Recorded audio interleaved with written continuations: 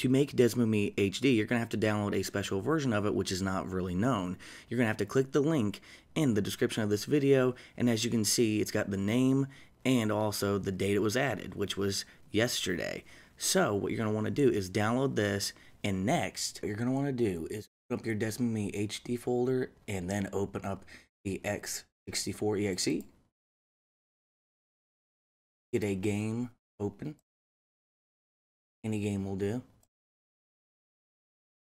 Then go to the config, 3D settings, and then change it from whatever it is, OpenGL or Soft Rasterizer, these two, to the biggest ones, the resolution that you pick. And here are some differences in games with the 3D upscaled.